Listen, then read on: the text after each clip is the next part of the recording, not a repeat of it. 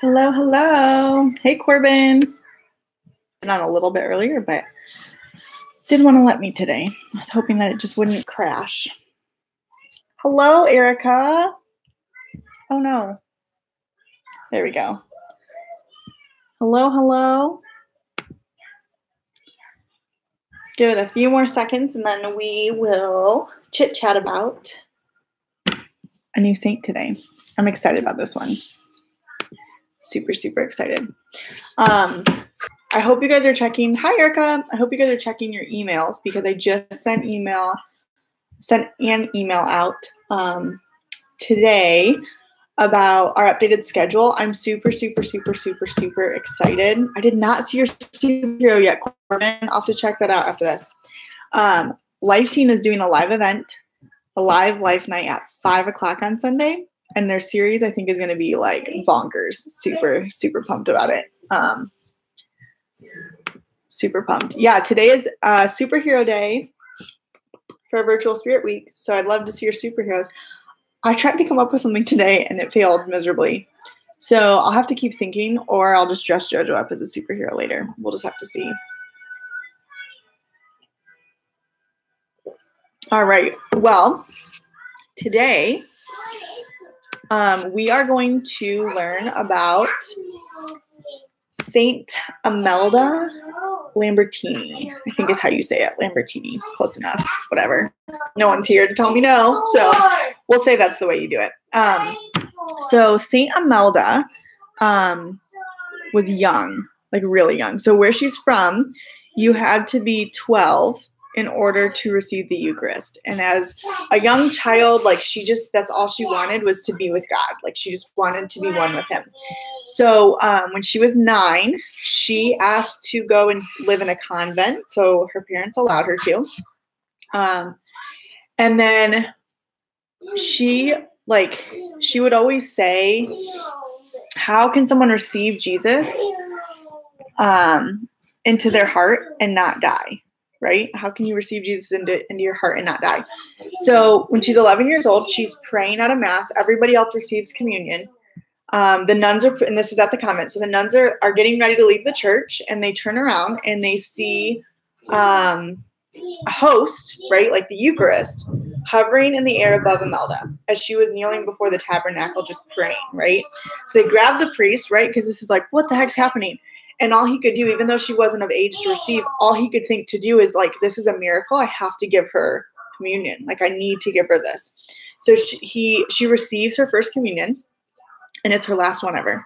Because when she receives her first communion and receives the Lord, literally broke, and she went unconscious and hit the ground. And when like people tried to help pick her back up, that's when they realized that she was dead, right? Crazy. Okay. Really crazy because during this time, like we cannot receive the Eucharist right now, right? And that's hard. That's hard for us. But I think we don't like we take it for advantage. Right? Because, sorry, hold on. I got to put a pirate on a pirate ship. There you go. Because, like, it's a normal thing for us, right? Like, even me, there was days that, like, before this, going to Mass was kind of a hassle, right? I looked at it more as, like, instead of going for my heart and my soul and my own relationship with Christ, I thought of it more as, like, oh, it's part of my job. Like, I have to go to Mass on Sunday. I have to be at 6 o'clock Mass, yada, yada, yada. Not all the time, but sometimes. Okay, there it is. And here, that's all she wanted. All she wanted, even as a child, was just to receive the Eucharist, right? And I think this is kind of a wake-up call for us that, like, hey, it's something special, right? Like, Mass shouldn't be an inconvenience. The Eucharist shouldn't just be like something you just get to receive and like that's it. We should be like excited. We should be looking forward to the Mass. We should be looking forward to the Eucharist. That should be our focus, right? Like that's it. That's what we need. So we're going to do a little prayer to Saint Imelda, which I love that name. I'm going to put, there we go. If I move you guys a little bit, then I can see the prayer. So I challenge you during this time to pray for the intercession of Saint Imelda, that we can value the Eucharist even a fraction of what she valued it as, and that we can get through this hard time, this dark time where we're kind of closed off from people, that we can get through that, and that we can refocus on our faith and on our relationship with Christ. So again, weird if I'm praying by myself at you, really weird, kind of uncomfortable. I like to think that you guys are praying with me. It makes me feel better. Otherwise, I'm just praying at a screen and people are watching. So we're gonna pray all together. In the name of the Father, Son, Holy Spirit, Amen. Lord Jesus Christ, you received into heaven Blessed Imelda, who loved you even in the Eucharistic banquet. By her prayers, may we learn to approach your holy table with the same fervent love, and so fulfill our longing to be with you, who lives and reigns with the Holy Spirit, one God, forever and ever. Amen. Father, Son, Holy Spirit, Amen. Corbin, I'm glad that you pray with me. It makes me feel better. I don't feel like such a weirdo then. Yeah, so remember that there's a whole bunch of parishes in the diocese that are live streaming masses because the priests want us to be there with them. And ours for Sunday is 10 a.m., right? So Father Eric is doing a daily mass on Facebook and YouTube at 8 a.m. And then he's doing his Sunday mass at 10 a.m. Last week he had music and incense. It was nice.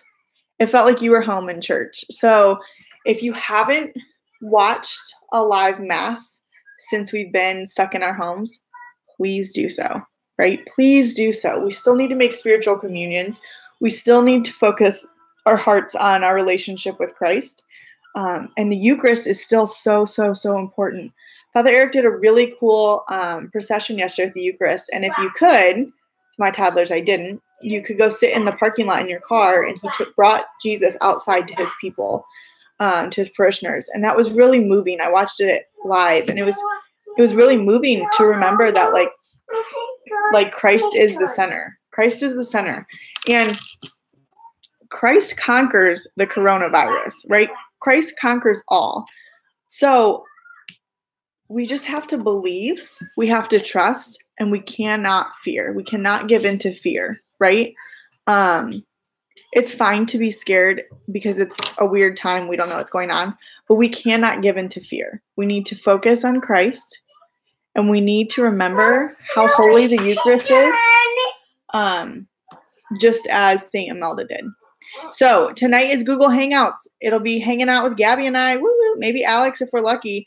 So if you want to be a part of that, it's totally fine if you're even like a graduated teen, whatever. I don't care. Let's all hang out. Let's all talk. So if that's something you're interested in, DM me so that I can make sure that I add you into the Google Hangout tonight. I send the link to you.